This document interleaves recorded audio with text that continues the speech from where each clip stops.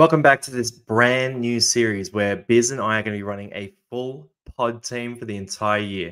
So what is a pod to start things off? A point of difference player is a pod. So essentially they're a player who no one else has, who is a completely different player to what everyone else is picking. And for us, we've defined this with 3 key rules. The first rule, the player must be less than 10% owned when we buy them. So Nathan Cleary, 50% owned. Obviously, he's too popular for us. We can't get him. Number 2, we cannot captain the same player 2 weeks in a row. So we have to be changing our captains every week. If we get lucky with one guy, too bad, got to take a gamble there. And number 3, let's have a good time. Let's try to win the entire comp because we're going to be making this all year to be part of a big series across the next, what is it, like 27 weeks or something like that. So next 27 weeks, drop a comment below on your favorite pod on different guys that no one else is talking about you think we should pick here, or just take the piss and tell me to buy Tommy Talau because a lot of you seem to like to do that, and I don't want to do it. So actually, if enough of you comment Tommy Talau, we'll add him to the team. How about that? So if we get 20 comments on Talau or something like that. But let's get into this. So the pod team. Look, I'm going to start here and just sort of show you some of the numbers here, but we're basing off the ownership just here. So Nico Hines, 14%. He's too popular. DCE, 3.7% could be interesting here. A guy like Isaiah Yeo, 5.4%. Isaiah Yeo is the first pick in this team for me. So that's an easy choice. Jermaine Hopgood, 13%. So even he's too popular. If we roll down this list, look, Mitch Moses, 5.6%. He could be a good option as well. I'm going to chuck him in right now. But then a guy like Harry Grant, 26%. So he's far too popular. Cam Murray, 12%. God, that's close. If he dropped down at some point, we could grab him at that time. As long as we have a video or a picture of him at that low ownership, we can do it. So we've looked at sort of some of the top guys here. I want to break it down by position a bit here. So let's go to the hooker spot first. Who do we want at hooker? I think at this stage, and I might game the system a bit here. Brandon Hands is 9.8%. I feel dirty for doing this because is this against the rules? Lusick, 7.9%. I'm going to get them both. And they're both under 10% right now, so I'm claiming it. But I do want to move Hands back. I can't move into the bench from here. Anyway, let's just see if we want another gun hooker. So look, Damien Cook is there. He's at a good price. Reece Robson, I do like a lot as well at 8.8%. We could go for a real pod, like a Jeremy Marshall King is 3.9%. Appy Coruscant, 7.2%. Further down this list, it's not great. I wouldn't mind. I'm going to drop Jerry Marshall King in here. I think 3.9% is a really, really juicy pod for this team. And there are other hookers that look. I'm running Robson in my personal team, but I think Jerry Marshall King gives us that real pod edge. In the middle spot, we can go for some of these guns. I mean, a guy like Tino, 4.6%. That's kind of interesting. I think for Noah Blake, he sort of ran his race last year. I'm not as interested in him. Cam Murray's too popular. That hurts a lot. Scott Sorensen, Josh King. Yeah, I'm looking down this list. Max King, 1.1%. Super pod. Max King's all over it. So he had some injuries last year. He was not the guy that he will be this year. Ruben Cotter, 27%. That is not even close. That's shocking. All right, if we go on this list, I don't like a lot of these guys. Leo Thompson, I have in a few drafts, but yeah, scrolling through these kind of middling guys. The reason I don't like a lot of these guys, so maybe Flegler. A lot of these guys are, I'm going to chuck Flegler in for now. Just a bit of a placeholder. But a lot of them are guys who, 30%, bloody hell, who could potentially, Terrell May. I do like that. I think I like that more than I like Flegler, actually. Terrell May has shown a bit more fantasy pedigree than Flegler. I'll keep Flegler on the bench for now. But yeah, a lot of these guys who haven't shown that much. Oh, it's Tola, 11%. So close. Like a Leota, for example, right? Moses Leota is a guy who, 4.3%. He'll never be fantasy relevant because the way he plays footy is fantastic for real life, but it's just not going to work for fantasy. He just doesn't do the volume stuff. He's not flopping in on tackles. He's not much of an offload or anything like that, but Tupano at 15% already. Oh, we should have done this video a couple of days ago. Lenu, 19%. I think 19% of you are making a mistake there. I don't see him being a big jumper. 2.1% Fletcher Baker. Look, we're going to struggle to make cash. So the cash cows are really high ownership, which is why I'm kind of filling the team with a lot of these mid-range guys who we think could make cash. That's going to be the hardest thing for this team, making money. If we can't get guys like Ben Trebojevic and Sam Hughes and all that because they're too well owned. Maybe David Morley. I think he's a good player in real life. He just hasn't converted for fantasy. Like a Xavier Wilson, 34.7%. Here we go. Thomas McHaley, 7.7%. I am rushing you into my team right now, Thomas McHaley. So Sam Hughes, yeah, 33%. I can't get him. That's unfortunate. Guilherme Feeder, there was a bit of hype there, and then they got Luciano. I'm going to drop him into the side as a placeholder right now, and we can move things around as we need to. All right, edge spot. Edge spot is going to be pretty easy to find some pods. I really, really like Ali Qatar. I think he has the upside to be a big gun, 1.1%. That's a super pod. He's in my regular team anyway, so that doesn't feel too silly for me. Then what do we want to do with this other spot? I mean, how are we going for cash? So 3.7 million. We got a bit of money to spend. I'm looking through this and just thinking, not too much value at this point. We could find someone like what's Sean? So Sean Lane, he'd be high ownership. 8.2% for Sean Lane. He's a pod. He's a pod.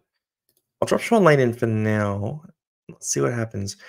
The problem with a guy like Sean Lane at that 8.2% is as soon as he has a good game, he'll rocket right up. So we won't be able to get him. After that, 10.3%, Helen Lukey. We just missed out on Lukey. Okay. Maybe he'll have a bad article in the news. 23%, so 1. Come on, guys. Come on. Sort this out. Help me out. Help a brother out with some lower percentages, please. Schuster, 3.6%. We'll keep an eye on that situation. 40% Piakura. All right, no Piakura for us. Jamin Salmon could. No, wow. Okay, 19.8%. I thought maybe people were a bit slow to adjust on that, but I was wrong. Ben Trebojevic is 48%. I think he's the second most owned player in fantasy right now, which, yeah, we're not one of the teams that owns him. So we just have to keep moving on. Who have you liked so far? Who haven't you liked so far? Like, drop a note. Let me know what you think, because this is sort of all of our team. And if I make mistakes now, then I guess Biz can clean up. We can sort of work on it together. But I need your help as well. Be the right guys. We can go really different in the back line here, and we're going to have to make a lot of trades with this team through the year. So I don't mind a guy who could stay strong for the entire year. So look, Ponga's too popular. Latrell is not too popular. Plays in Vegas as well. I don't mind that. Greg Marzu, 0.8% super pod. He also won't play Origin, anything like that. That's kind of juicy. Drinkwater is free to us. Osako, I wouldn't touch with a 10-foot pole this year. Tedesco is a pod as well. I'll throw Teddy in for now. I might drop Marzu in. Is he enough of pod? Do we get Tommy Turbo? 10.4%. We can't go Tommy Turbo. Don't worry about that. I don't love Manu or Garrick right now. RTS 12. He's too popular. There we go. I was going to have to find a reason not to pick RTS. Taylor May, 1%. I think that's a really nice pod. I think he's got some upside. Cobbo could be interesting as well at 568k. For a pod team, we can be a bit silly. I actually don't mind the Cobbo pick. We'll probably chuck him in at center. So I'll just keep looking at wing fullback for now. We're going to look at Cobbo at center. Pappenhausen, who, 40%. Bloody hell. Kohler is 5.2%. I feel like he's more popular. A lot of you guys are sending me teams with Kohler in them. Rapana, 1.7% could be interesting. Bailey, 1.1%. I do like him as well. And then Jaden Campbell, we have to watch. So 6.4% right now. He's injured for the first part of the year. His ownership will skyrocket. So we can't be late on that pick. Mariner's already 10.9%. That's brutal. I actually was thinking about him for this team, but it looks like Cobbo's probably going to be our guy. Sean Russell at 2.6% could be interesting. Cam Pereira, he's so much better than his fantasy scores suggest as well. I'm tempted by Sean Russell. Yeah, just Arthur's 18% already. Mate, these Vegas games, man. These Vegas games, everyone's just stacking on, picking all these players. Keeney, what's he? Yeah, he's up to 16% as well. We're in a tough spot. Even like KO Weeks is 37%. I don't think he starts round one. That's my feel. Okay, Kane Bradley. He probably doesn't get the spot, I would say. But I think Sean Bloor will take that spot over him. But at the same time, yeah, okay, guy. At the same time, we get him now. We can hold on to him. We can see what happens. At the center spot, I don't know. What do these guys own? Like Tungo, 1.6%. We've got 5 spots to fill, and we have 1.6 million. So we don't have a lot of cash to use here. I kind of like the idea of going super pod. Cobbo's 5%, but in terms of real hardcore fantasy coaches, he's probably more like 0.1%. Panasini is 6%. That could be interesting as well. Or we go with Simonson, 473. Let's chuck Simo in there for now. 579k. We do not have enough money. This is always going to happen. Okay, I'm going to ditch Flegler in this team. He was sort of the first guy I was happy to drop off. We need a half, and we need 3 guys on our bench. So obviously, like Flanagan is someone we all like. 18%. Caesar's become a bit of a pod. He's at 1%. I'm pondering it. Halves. We need a half who's a pod and cheap. Galvin has been playing really good in the trials. He might get a start. Who do we get in the halves? Who would you get in the halves if you were doing this? That's an open question. Because I need your help. Like Will Price, talking might play center this year. Drew Hutch, 6.4%. There we go. I'm grabbing Hutchison. So 692k, 3 spots. We got to get base price, guys. That's not ideal. Okay. Not ideal at all because we couldn't get the cheapies in other spots with our pod team. Dylan Egan, he was interesting for a bit. It's not great down here. It's not great. Like Finer will get a run at some point. Armstrong was good in the trials. I'm gonna pop Armstrong in just as a placeholder right now. I don't think he gets a starting spot. I think we need to wait for team lists and respond really quickly to those. Iro's in 20% teams, man. We'll never get Iro. Let's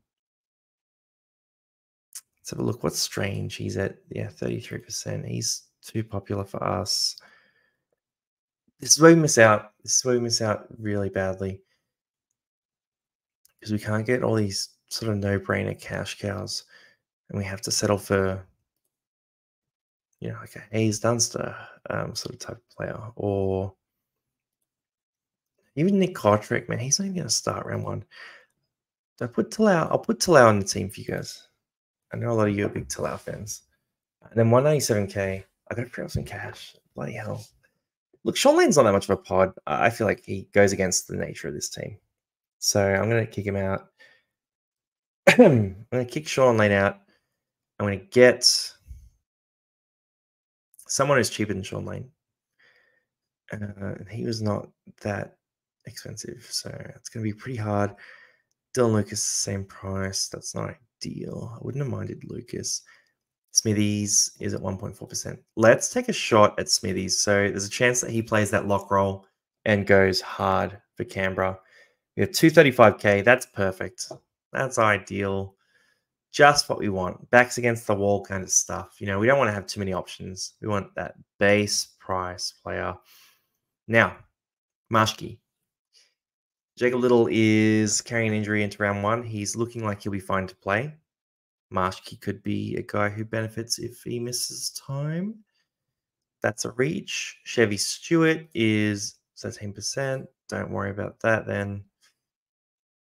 I'm going to probably grab Marshke here. That's where my head's at. I'm thinking Marshke.